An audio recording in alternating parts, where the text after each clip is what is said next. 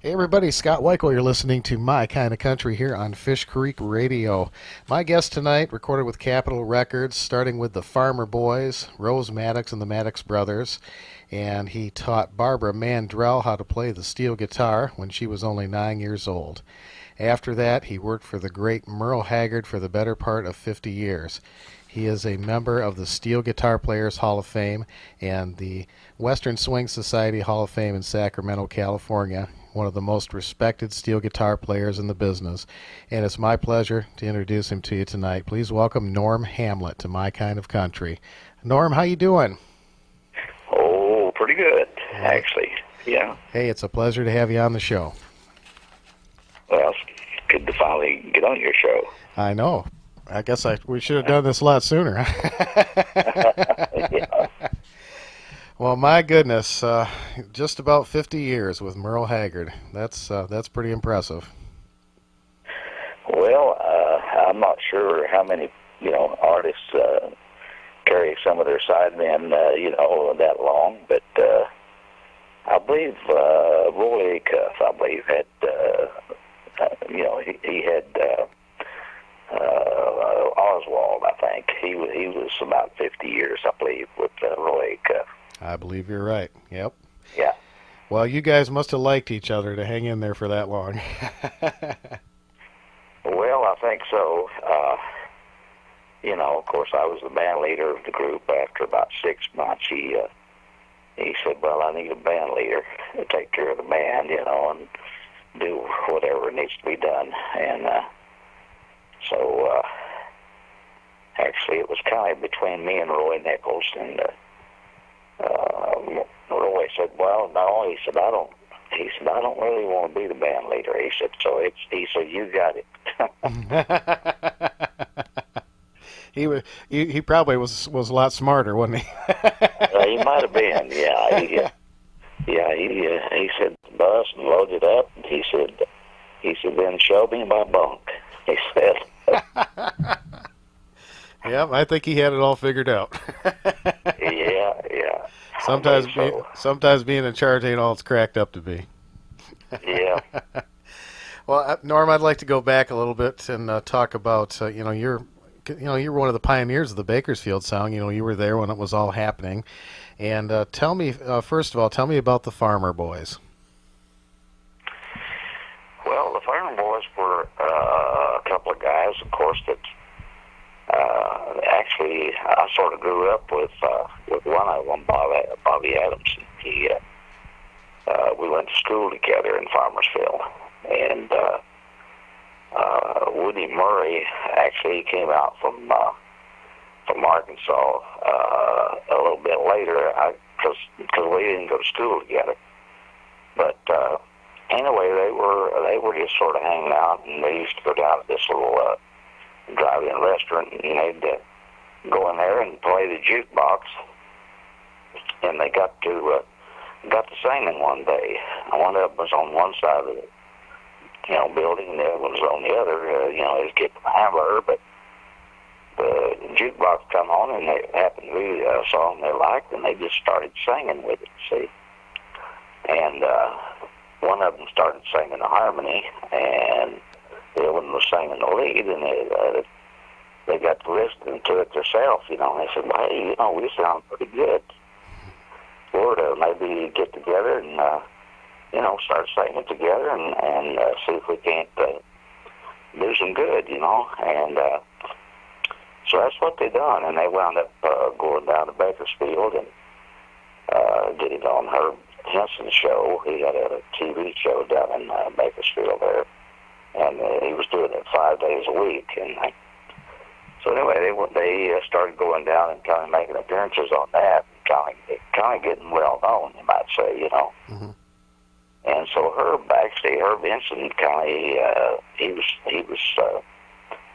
he was really good and good actually with Ken Nelson down at Capitol Records in Hollywood. So he talked to Ken about maybe putting them on a record, and so they wound up getting on Capitol Records, and they started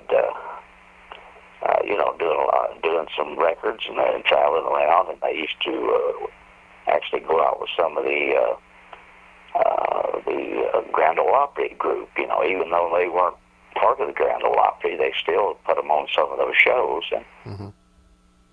And actually, they at one time they went out with Elvis Presley. He happened to be on the tour that they were on. Is that right?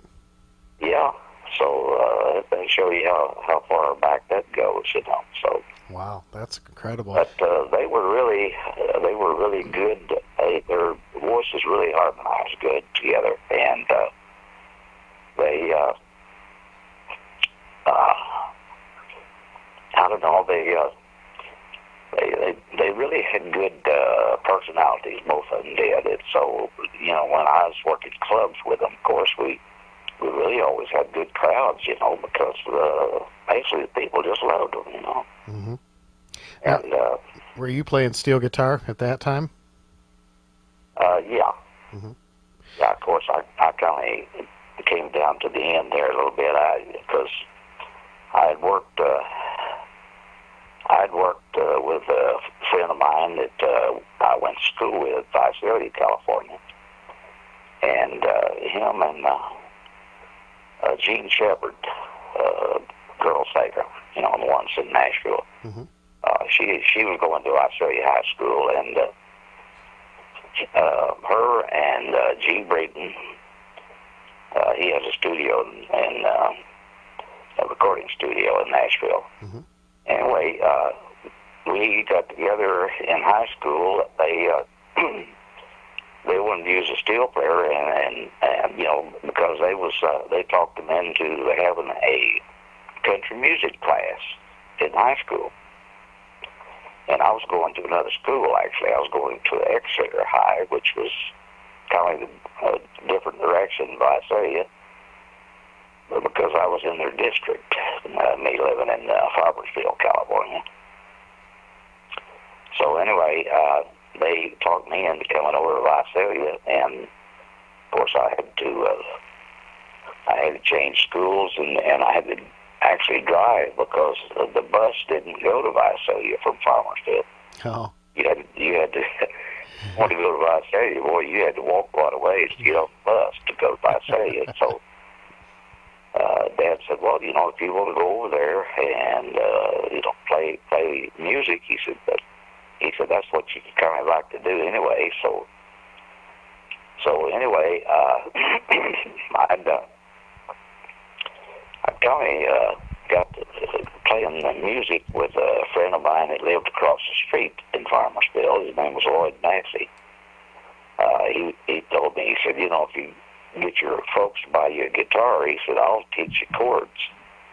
He said, because he said, I like to play the lead guitar. He said, that way you could play me some rhythm guitar, and I'd play the lead. So I've done that.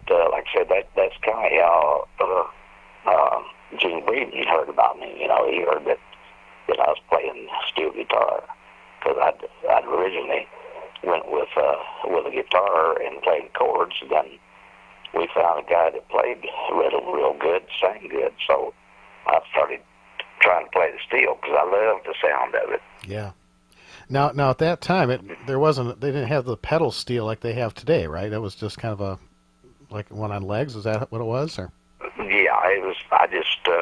I had me a little triple neck Fender steel guitar, and I played it, and we, like I said, we got a chance to play music in high school. You know, like you have your bands. You know, they'd have band practice, and they'd also have an orchestra. You know, where they had an orchestra playing for an hour every day. You know. Mm-hmm. Well, we had country music every day.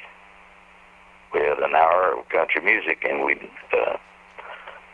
had to teach some of the other kids, though, what we knew about playing, you know, steel guitar or the rhythm guitar or lead guitar and things like that. We even had actually piano players and drummers and stuff like that in the class, you know, but we had, you know, we didn't really have a teacher because none of them knew about country music. So we kind of had to, you know, sort of get our own thing going, you know. Yep. Well, tell me, we have a mutual friend that passed away just not too long ago, Jerry Hendricks, and Hmm. he has had the steel guitar that belonged to Barbara Mandrell that she got from you when she learned how to play, Hmm. and he bought it from her. He went over to her mom's house and bought the steel guitar, and he said the first thing I did was get out some gas and take her name off the front of it. Yeah. But that thing is, I've seen it. Tell me Yeah. tell me how you came to know Barbara Mandrell and how you worked with her. Well, that came about with the Farmer Boys because we were working down in Lancaster, California, at a club, and her dad at the time, see, they'd moved from, they came from out from Texas. They was at that time, her dad was a policeman.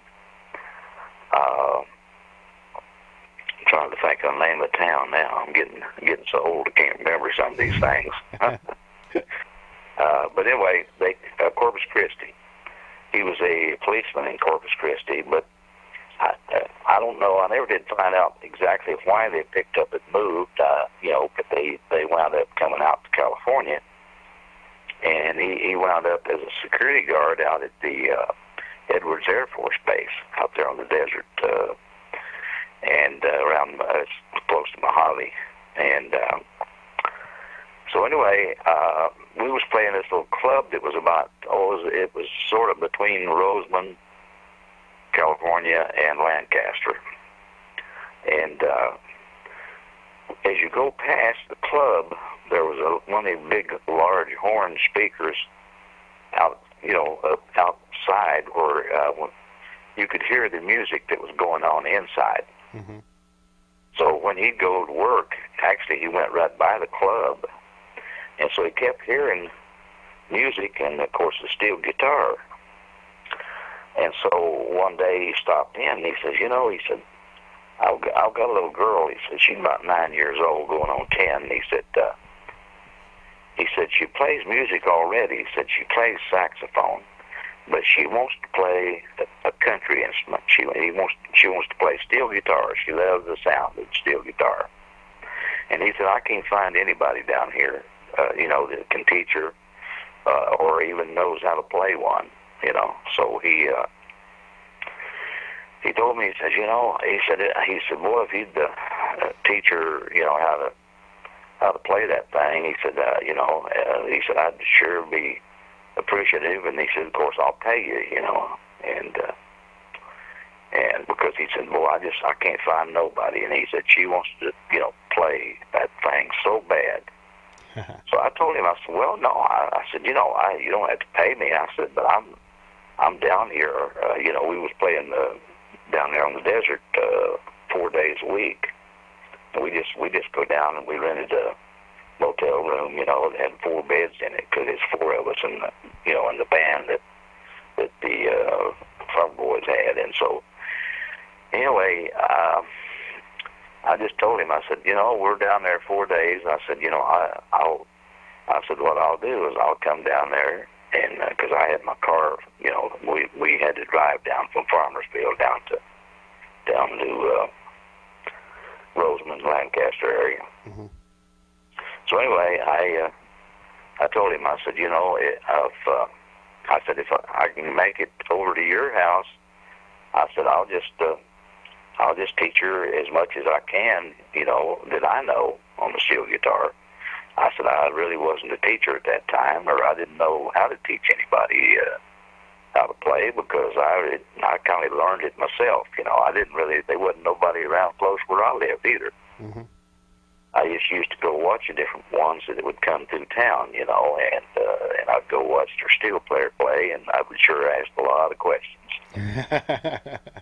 But anyway, what happened, I when we get through playing at night, the Farmer Boys, I would go over to their house, Mandrell's house, and he had a room there for me. And he said, you just go in there, and he said, shoot, he said, you just go ahead and sleep until you get up. And he says, when you do, he said, maybe you can show her some things on steel. And then he said, when it's time for you to, to go and do your thing at the club, he said, just go ahead and go. And he said, that way, he said, she'll get a lot out of it, I believe. And so anyway, I started teaching her, and it wasn't too long, but I don't know, probably about a year later. Not that I taught her all the time at that point, but about a year later, she was doing a show, a TV show down in L.A. Called the Town Hall Party, and she'd appear on quite a few of those. Any TV shows that was down in L.A., she'd wind up on them because she was so small anyway, and then here she is playing that big guitar, and everybody just thought she was just cute as a bug, Well, folks, this is My Kind of Country. We're talking, visiting with Norm Hamlet today. Norm, how did you first become aware, and what was your first encounter with Merle Haggard? Well, I was actually still playing with the Farmer Boys at the time, and like I said, we were working 4 nights a week and out there on the desert, and Fuzzy Owen, who was Merle's been a long time, of course, personal manager, and the first one to record him, actually. We knew each other for quite some time. Of course, we was both steel players. Fuzzy plays steel, and so we knew each other, and he was playing at a club in Bakersfield called Lucky Spot, and he wanted to go back and visit with his folks in Arkansas. And he said, I need to get somebody to take my place on a Sunday night and a Monday night. And he said that way. He said I can go on, back to visit with my folks. And he said, if you do that, he said, I'll be gone a couple of weeks. And so, of course, what it mattered, it was like 2 weeks, but I only had to play four nights, actually, because I played Sunday night, Monday night, for 2 weeks. Mm-hmm.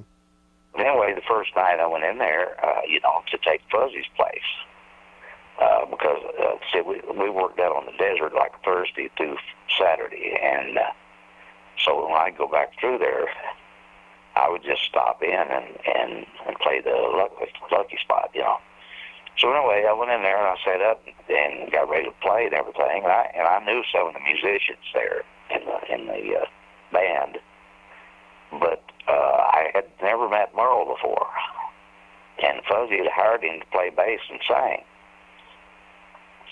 So that was the first time I'd ever met Merle. He had hired him, to sing and play bass, and then, of course, I can see why he did. So when we first started up and started playing, Merle, he started different ones. They'd request different songs, maybe one by Lefty or maybe one by Hank Snow, and Merle, he wound up singing that just like them. Impressions, impersonation. And I thought, well, boy, this guy sings great. He doesn't sing flat or sharp or anything. He just, right on key. And so, boy, all through the night, he just kept singing the different ones. He'd maybe do a Marty Robbins tune, and he'd sound just like Marty. Yeah. And then, of course, naturally, he'd go back to his own voice, you might say, And I'm thinking, man, this guy he's a great singer, man. He ought to be on records, And I'm thinking this, and then when we get through with the first night, Merle asked me, he said, I really like your playing. He said, Fuzzy's getting ready to record me. And he said, if I get something going, he said, would you like to go out on the road? And I said, sure I would. I said, you just give me a call, And that's, like I said, that's the first time I met him. And that was somewhere, I think, in the neighborhood of around 64, I believe, 65. Uh-huh. Then when did you become a permanent member of his band? Now, Fuzzy Owen was playing steel for Merle up until that point. Is that right? Well, he had actually took Ralph Mooney out there for a while with him. And then Ralph played on a lot of the first albums, right? yeah, he played. Of course, Ralph played a lot on, of course, on Woodlands, and of course, and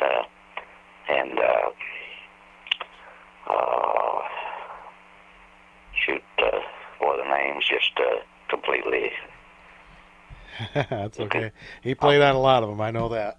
Anyway, yeah, he played on a lot of stuff at Capitol Records. But anyway, he played on Buck stuff, and he played on some of Merle stuff, when he first started. And so anyway, Merle,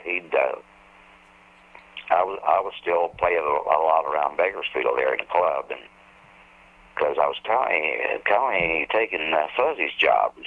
Fuzzy would leave one job, he'd call me to come in and fill in for me.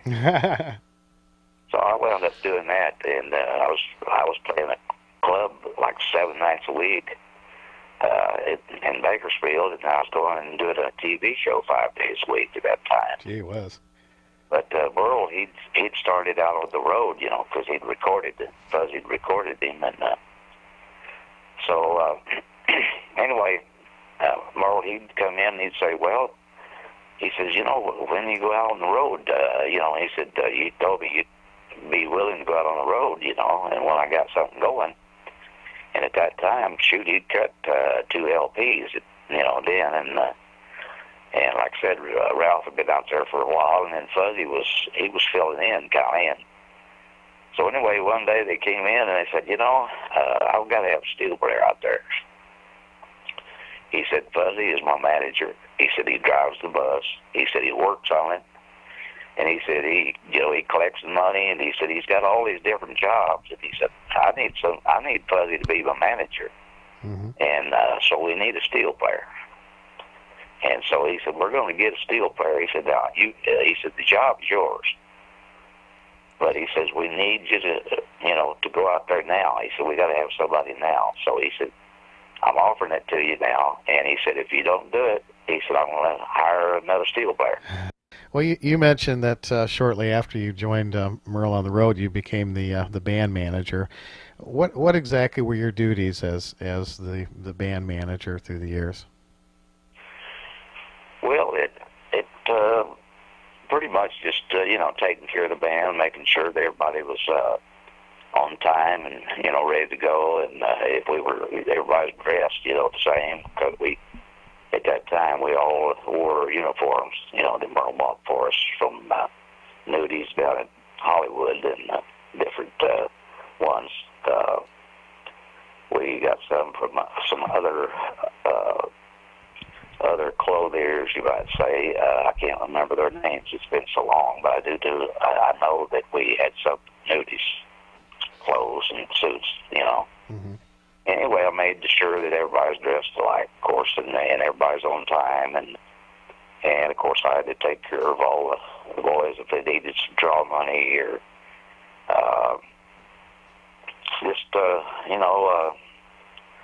I even helped drive the bus even. So now, were you responsible for finding musicians and hiring and firing and all that kind of stuff, or was that all up to Merle? Well, I knew quite a few musicians, and some he had yet, and so when we would, need to change band members or something for whatever reason, I would, of course, always mention different ones to him and say, who do you think would be the best for the job? And then a lot of times we'd try to go watch them play, before we hired them. And so we'd wind up doing that. That's the way we'd get new members, and of course we'd get input from some of the other guys that were in the band also.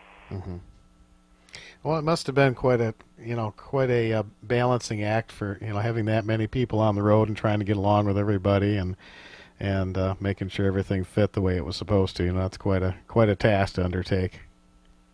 Well, it was actually, and you just have to do that. Somebody has to take charge of that, and of course I was pretty much in charge of hiring and firing. So. Pretty much every band member that we had was usually had the job until they screwed up, didn't didn't want the job or whatever, because Merle, he was always good with band members and with people. He was a really, really good guy to work for. I mean, otherwise I probably wouldn't have been with him 49 years, I guess. So, yeah, that says a lot. That says a lot yeah, right there. and all the 49 years, I mentioned to some people, they asked me, how come, how did you manage to stay with Merle that long? And I said, we always got along good. And I said, besides that, I always done what Merle told me, and it was whatever he wanted, that's what I done. And I said, I don't remember ever having a crossword with Merle Haggard.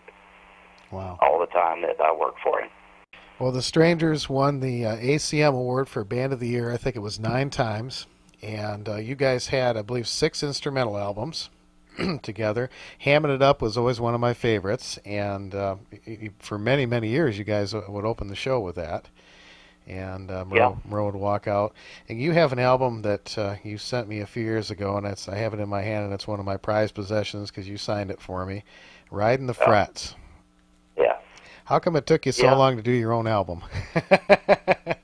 Well, I don't know. Really, I just, we was doing quite a bit of recording, with Merle, of course. So I just really didn't think much of it, actually, But then, of course, some of the different steel players started doing their own CDs, and so I thought, well, maybe I should go ahead and try to do some things, But we did a great job, and of course, Hamming It Up is on there, and Stealing Corn, that was another one I always liked. And Big City, I noticed you changed up your when the intro, Big City, not the intro, but the little turnaround before Merle started singing. You kind of added some notes in there, I noticed, on the live performances. Well, yeah, I don't know. I kind of decided that I'd put a few things in that I wished I'd have put in on the original record. I liked it. I noticed it, and I liked it. I was paying attention. Yeah. That's the way it is, with recording, though. See, you'll when you go in to record, you'll play a certain thing, and then you get to listen to it after it's released, and you think, well, I could really play that a little better. And I think most musicians are that way. Once they hear themselves, they think, well, I believe I could have done that a little better. And, I'm sure. Or, And you did a fantastic job on the Buddy Emmons tribute, the Big E salute to Buddy Emmons. You did Invitation to the Blues. Great job on that. Well, I thank you. Where can folks get your album, Norm? Do you have it available? Well, about the only place they can get it is from me, actually. I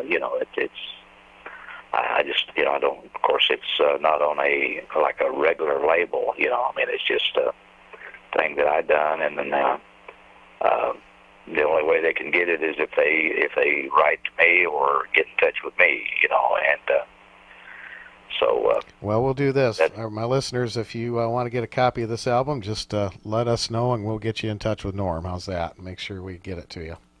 That'd be real good. That way they can get in touch with you, and you can give my address, and that way they can. I usually sell them for about $18, $15 for the CD, and about $3 to send it to them. So yeah.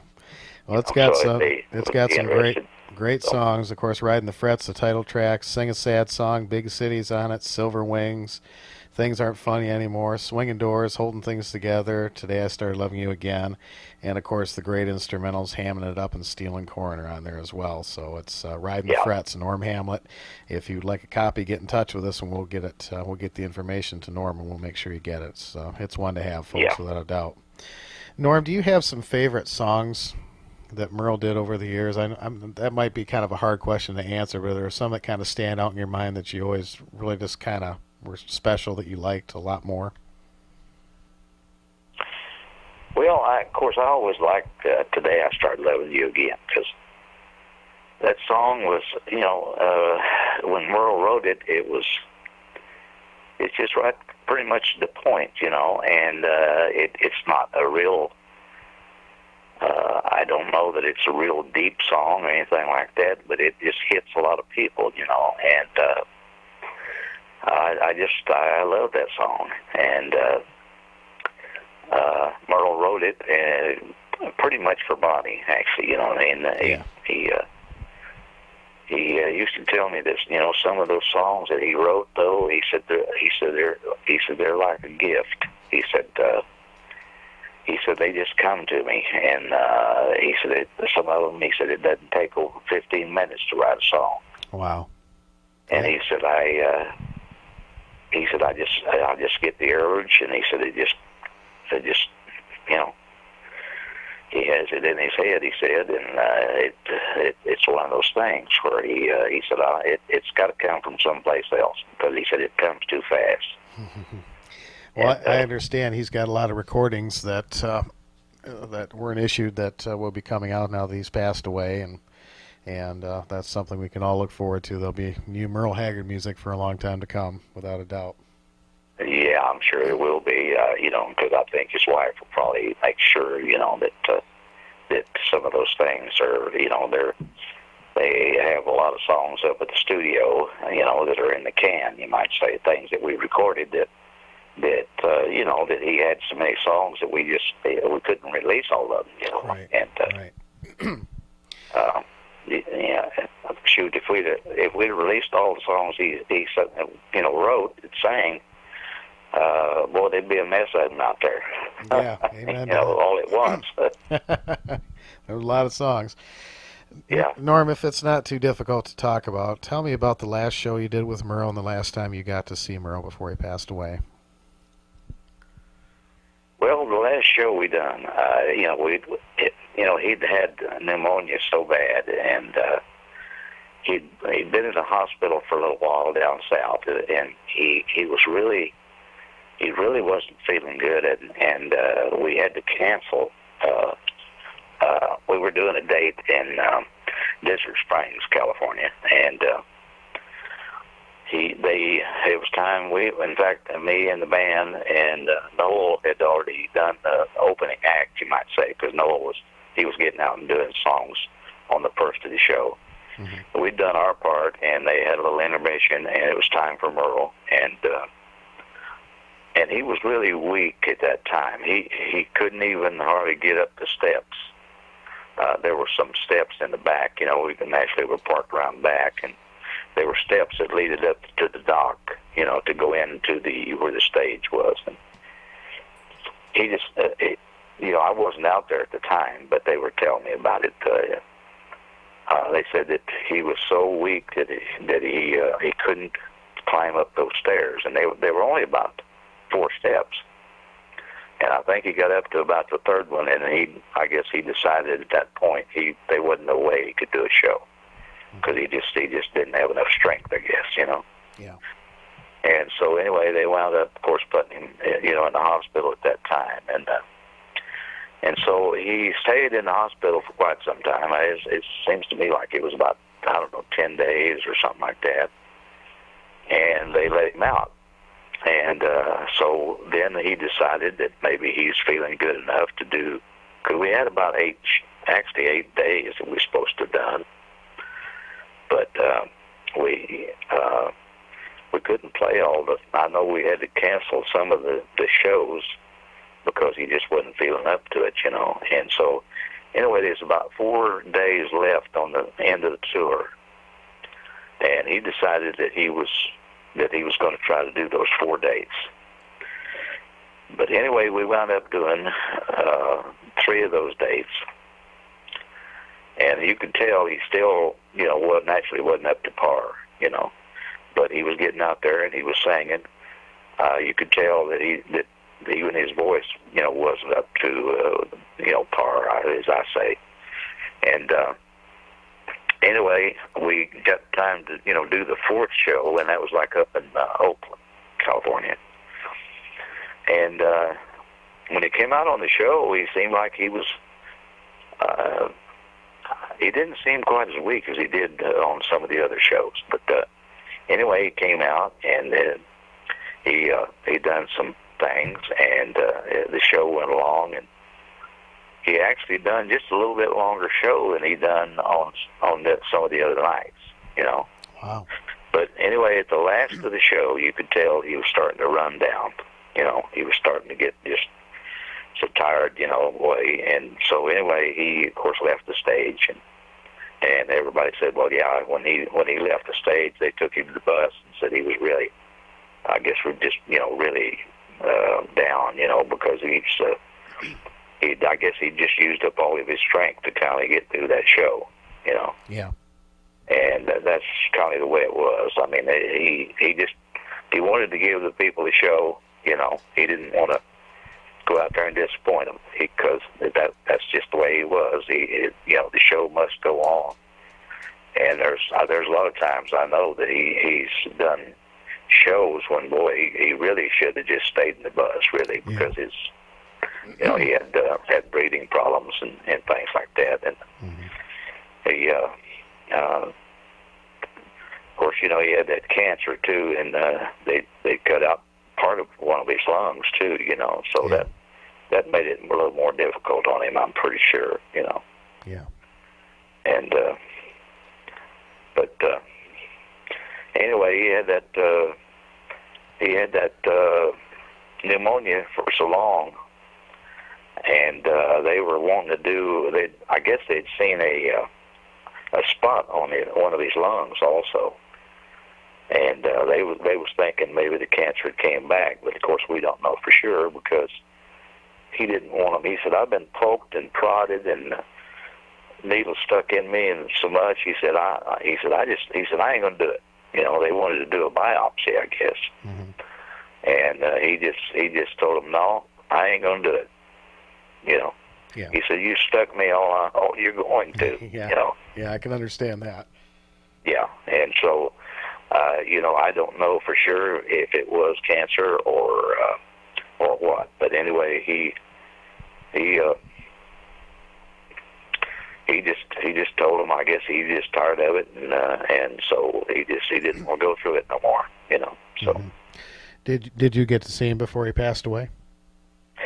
Yeah, I did, but I didn't get to see him alive. And well, of course, he was alive. I mean, but I didn't get to see him and talk to him. You know what I mean? Yeah. He was basically he was in hospice, they call it. You know. Right. Right. And so I didn't get to talk to him, but I, of course, seen him. You know. And me and some of the family, of course, and you know, Fuzzy Owens. And all of his kids, they were there. They got to, of course, see him, but they didn't get to visit with him. Some of them had to fly in, and they didn't get there in time, of course, you know, to basically see him when he was still awake, you might say. You know what I mean? Yeah. And I understand he passed away on his bus. Is that right?